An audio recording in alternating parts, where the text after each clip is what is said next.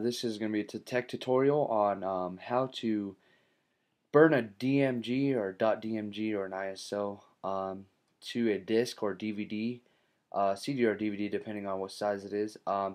So this is the tutorial. First you want to open up Disk Utility, and the quickest way to get there is just by typing it in Spotlight, and then you'll be brought to a screen that looks similar to this. You'll see your two title and subtitle of your hard drive, and then maybe if you have an external drive, title and subtitle of that as well. But we're not going to need that, so just ignore those for now.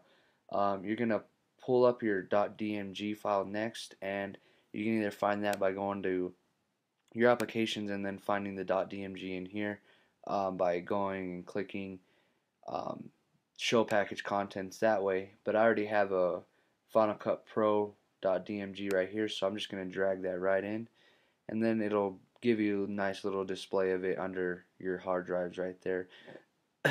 So after that, you're just going to click on it, and it should say your source right here. Now what you want to do next is just have a CD or DVD in the drive.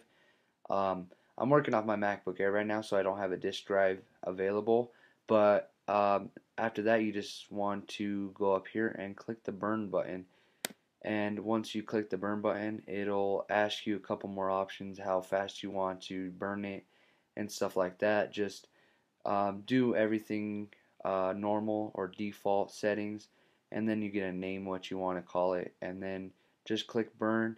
It should take only about 5 minutes or so, depending on the size of your disk or your .dmg, and then after that just pull it out of the drive and you should be good to go. After you open up after you plug the CD back into your drive, you should be able to access it as a .dmg and be able to install it like any other application.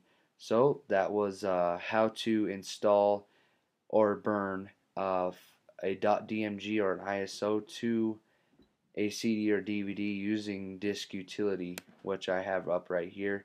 So thanks for watching. This was that Kid Tech. Thanks for watching. Subscribe to my channel and comment or like if you like this video. See ya.